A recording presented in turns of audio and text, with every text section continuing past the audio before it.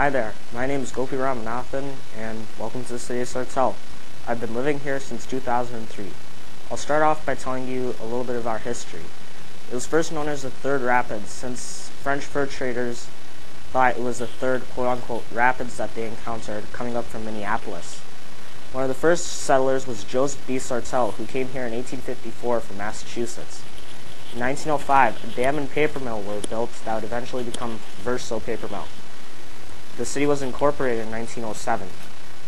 In 1925, Desuric Valve Corporation was started in Sartell by Matt Desuric. From 1907 to 1973, there was a Sartell on almost every city council, the most famous being Ripley B. Rip Sartell, who was our mayor for about 20 years. We have at present 17 people on the city's police department. One of our most famous police chiefs was Chief Jerry O'Driscoll. In fact, he was so famous that former Governor Arnie Carlson declared December 12th as Chief Jerry O'Driscoll Day. Speaking of Sartell, did you know that Sartell is the fastest growing city in Minnesota? It had a 181% jump in its population from 1980 to 2000. One of our mottos is Sartell, alive and growing.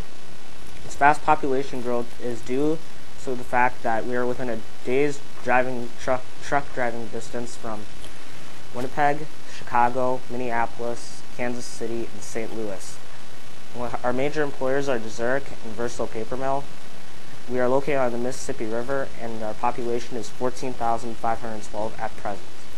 If I were to travel anywhere in the world, I would travel to Australia. I've been there before, but it happened so long ago that I don't really remember it. While I'm there, I might visit relatives and the Olympic Stadium in Melbourne. Australia held the Olympics in Melbourne and in Sydney. I would also visit the Sydney Opera House.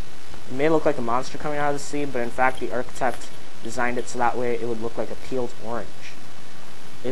Australia is famous for the outback, which is the deserts in the interior of the country. I'd also like to see some of its wildlife, including the koala, the kangaroo, and the platypus. If I were put in charge of the earth for an entire day, I'd actually have two top priorities, not just one. One of those two is world peace, and I'd do that by banning all weapons. There's a lot of mayhem going on in this world right now with natural disasters like the earthquake in Haiti, and we don't need wars to cause more mayhem. My other priority would be environmental conservation, and I'd do that by forcing companies that use fossil fuels to get some other type of energy like solar or wind. Some of our biggest natural disasters can be linked to global warming. Also, for those that like snow like me, we would miss snow because the global warming would raise temperatures so high that it just would melt the snow. Anyways, I'm Gopi Ramanathan.